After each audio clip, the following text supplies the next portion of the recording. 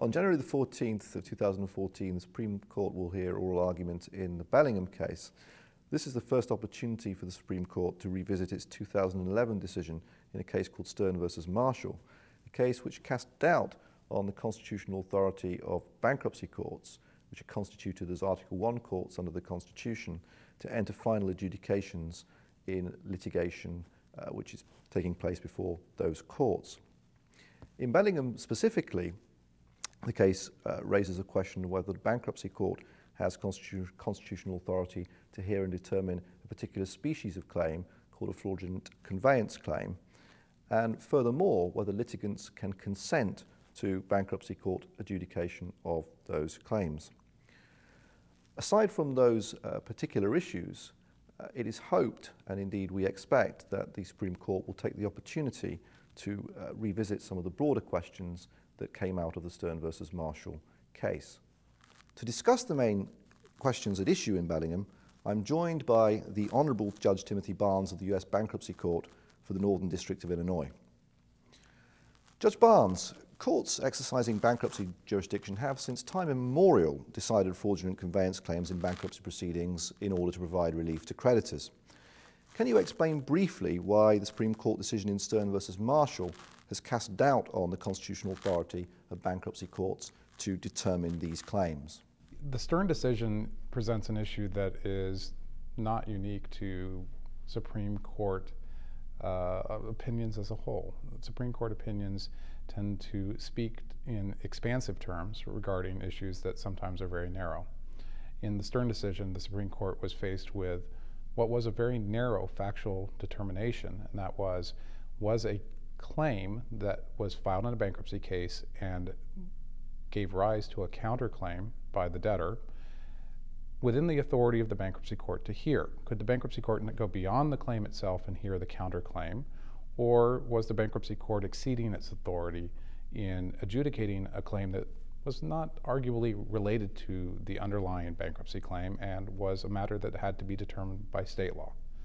The Supreme Court considered the issue, and it considered it in light of a topic which is probate law that most bankruptcy courts steer clear of.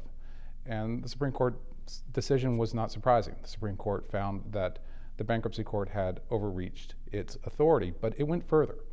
It actually said that the bankruptcy court had the authority when you look at the statute itself, but the statute itself was flawed in that it had given the bankruptcy court authority to act where the bankruptcy court as an Article I tribunal should not.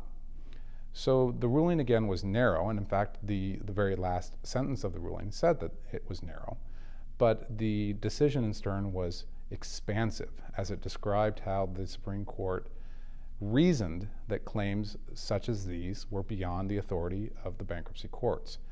Its reasoning was so broad that it has given rise to disputes such as in Bellingham. So why are some courts saying that litigants can't waive the constitutional protection afforded by Article 3? Well, the real question is, again, if we go back to the public versus private rights, if it is determined by the court that a right to be heard in the Article I tribunal is a public right, the inquiry is essentially done at that point.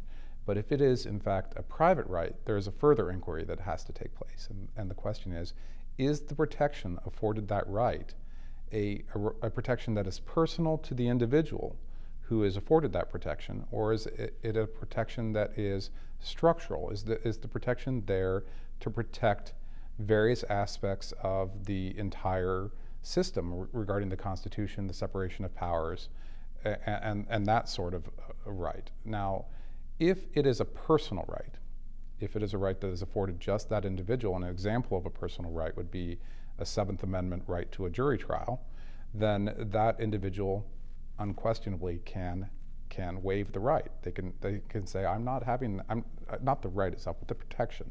I'm not having that protection. I'll go forward and have the matter heard without a jury.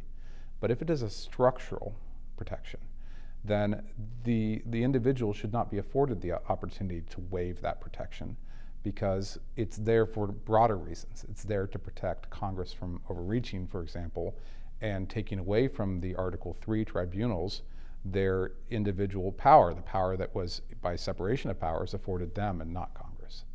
So in those instances, if it is in fact a structural protection, then any question over whether the right is waived, whether it be voluntary or through implied action, is questioned by the courts. The courts have to ask, can that in fact happen? Because it really does call into question the entire scheme. Can an individual, through its actions, whether it be through an actual active consent, or whether it be through implied action, by waiving, by failing to act, or by doing something else that implies that the protection is not needed that individual, can that individual actually give away a structural protection?